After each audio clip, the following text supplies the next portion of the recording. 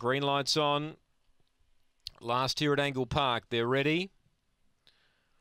Set, racing. Jack's Knight began okay. Should have the speed to boot up and lead, and he does, and gets away by 2. Bottled Fury second around them. Mapunga Harry runs on. Then came Boss McLaren, Ikaruga Bale, and Resolute lead. Jack's Knight led by 3. Mapunga Harry's the only danger. Jack's Knight by 2. Mapunga Harry can't get him, and Jack's Knight leads all the way. Second, Mapunga Harry. Third, Boss McLaren. Good to see him close off.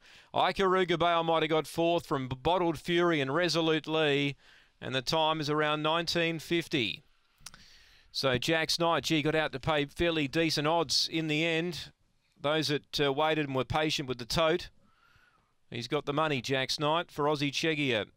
His form of late, there was some excuses there, and tonight he was able to zip through and lead. And out in front, he was too good. Mapunga Harry tried hard in second. And third is 5, Boss McLaren. 2 gets 4th, Bottled Fury, take note. The time is 19.55. It's 1, 8, 5 and 2 on the last here from Angle Park tonight.